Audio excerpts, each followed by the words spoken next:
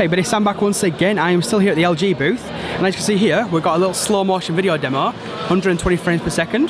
Now the one on the right hand side has got the full 120 frames per second, and look how smooth that one looks. And at the side of it, it keeps going a bit slow motion, but that should be the normal frame, 30 frames per second as well. You can see there, 30 frames per second, 120 played back at 30 frames per second, and that's how they both look.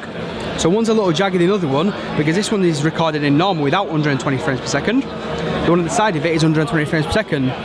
Hopefully that makes sense. Give you a quick demo of that one as well. You can hopefully just see it there. The one on the left hand side is recorded at 30 frames per second. It seems very jaggedy. Whereas the one on the right is actually recorded 120 frames per second, but then played back at 30 frames per second. So it's the same speed, but because it's recorded with more frames, it looks a lot smoother.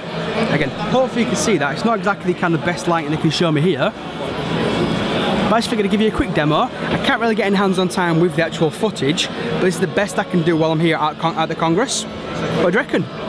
Again, I love 120 frames per second, and I'm glad that more companies are starting to adopt it. And yes, people are going to say, oh my god, everyone's copying Apple. But hey, this is one area that I'm glad they are. Anyway, well, that is it. That is 120 frames per second video recording and slow motion. MWC 2014. Thanks for watching, and you'll see me in the next one. Cheers everyone.